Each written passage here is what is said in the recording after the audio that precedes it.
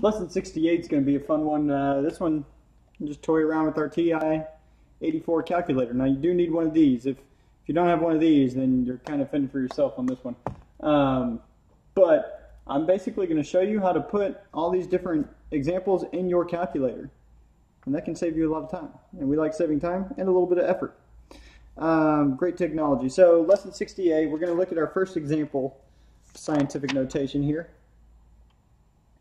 And it gives us all this, and it wants us to simplify. So I'm going to try to get this camera to where you can see it pretty clearly. So what I'm going to do, see if you can see the camera or the problem. There we go. That's a good angle. I'll try to keep it as steady as I can, but now you can see the problem pointing there in my calculator. So what I'm going to do is it gives one parenthesis. Well, I'm going to put two parentheses. The reason is because I want to bracket that individual set of parentheses, or the calculator is going to do the order of operations improperly. So I do a double bracket, hit negative 40,652.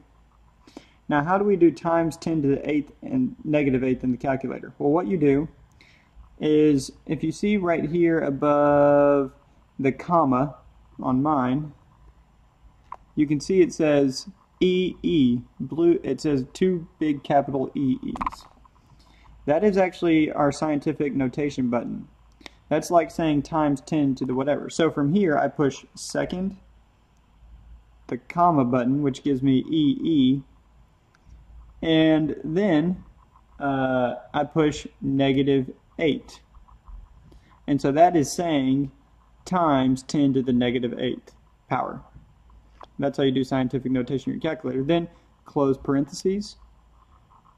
Oh dang it, did I do the wrong way? Yep, it's hard to see on this thing. Where's delete button? Okay, close parentheses, open the other parentheses and do 0.000324. I'm really hoping I don't make any errors, it's hard to see. EE, and it's to the 15th power. So we type that in. Do my double parentheses at the end to finish the parentheses and then put it in a bracket. I push enter, and it gives me all that jazz. Negative 1 something, all that. Well, from here, that's not scientific, that's the right answer, but it's not scientific notation. To get it into scientific notation, I push mode, go down, and my top row there, it says normal at first. I'm going to push it to SCI, standing for scientific.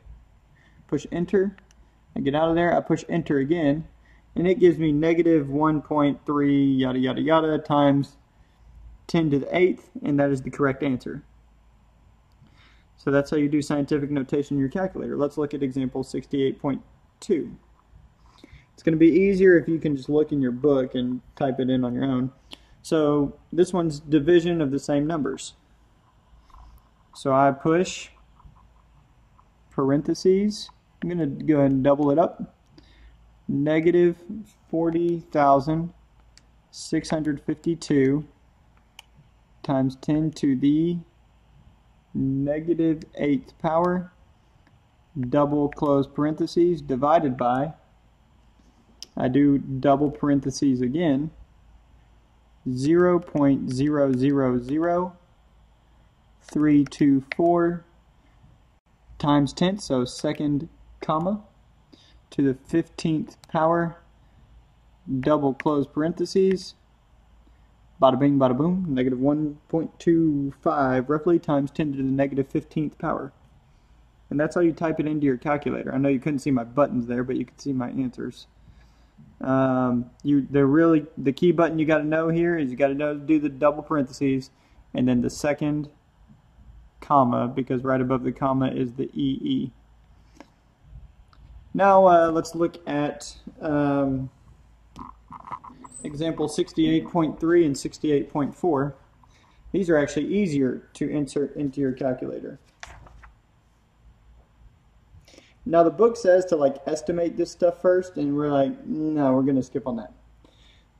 So what we do to solve for 68.3 is we have 50.42 to the 3.28 root or whatever. So I'm going to punch in my square root, or actually, sorry, and make sure I have this right.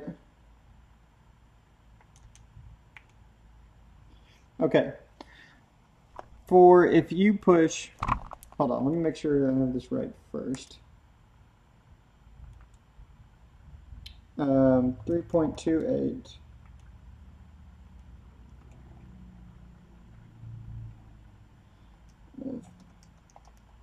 Okay, perfect. So what I'm going to do to solve here, I had to refresh myself, is I'm going to actually type in 3.28 first.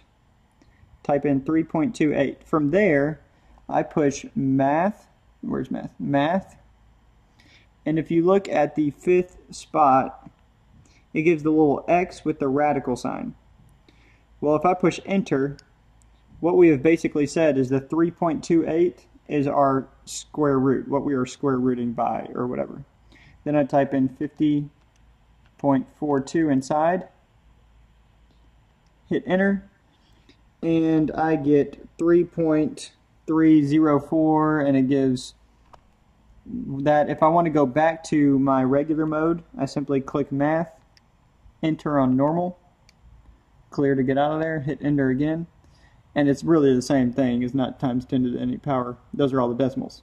But that's how you do that one. And then the last one, this one's easy. All you do is, I'm going to go ahead and put in the parentheses like it does, parentheses, for 68.4, I'm on 68.4, parentheses, 9.26, close parentheses. I hit my little caret button right here under the clear button, hit caret, and that's to the 4.58 power, enter, and I get that. Okay, and if I want to put it in scientific mode, hit enter, 2.67, all that stuff. The book gives it as 26,734, but it's all the same. And then I can do the same thing for the negative one for B. Open parentheses, 9.26, close parentheses, give the caret to the, make sure you do the negative sign, not subtraction, negative 4.58. Hit enter, 3.74 to the negative fifth power. And so that's how you do these calculator problems. That's all there is to it, so mess around with it. You can actually do calculator in all scientific notation. But that's the end of lesson 68.